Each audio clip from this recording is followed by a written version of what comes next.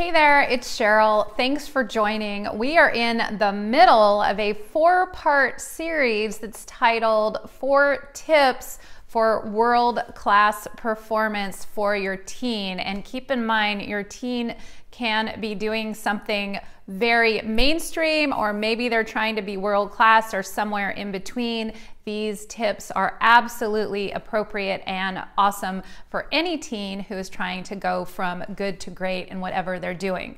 Now, the one tip that we're going to talk about this week is titled the pre-game ritual. And the good news is that your teen doesn't have to be a future Olympian in order to have this world-class tip that can help them to be their absolute best. Now, here's why having a ritual is incredibly important for your teen to do their best. The main reason is it provides some commonality, meaning it makes them calm, it makes them able to be focused. Keep in mind that when world-class athletes perform their best, they're typically calm, carefree, meaning carefree the outcome, and focused. So pre-game rituals can really help them to get calm and focused. In other words, focused on the things that are important for their best performance. So here we go with the tips. There's going to be 3, and you can write them down if you like, or feel free to pass this along to your teen so they can take note of it. Take note of them as well. The first one is if your teen has a favorite snack or pre-game meal, a meal that they enjoy, they like eating, it sits well with them, they notice that they can either take a test or compete after it and feel energetic and not tired and not anxious. So if there's a pre-game meal or snack, that's always important for them to do. This can be a ritual, so not only will it be good fuel for them, it will also be something that's very common and can also tend to calm them down.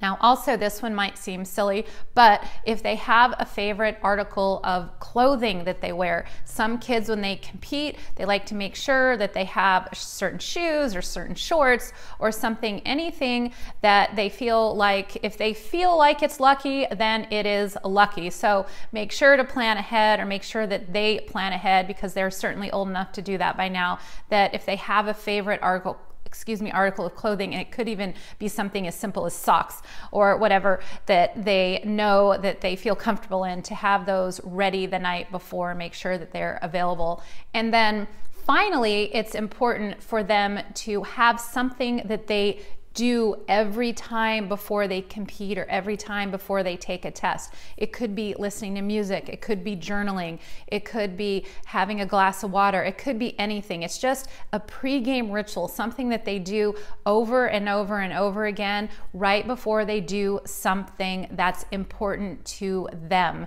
They should take note of what they've done in the past and what really serves them. Again, I hope you found these 3 tips helpful. Pre-game rituals are a world-class tips that can help our teens go from good to great. Please don't hesitate to reach out to me with any questions. I'm glad to have a free conversation with you and or your teen if I can help in any way. Thanks for watching. I look forward to seeing you next time.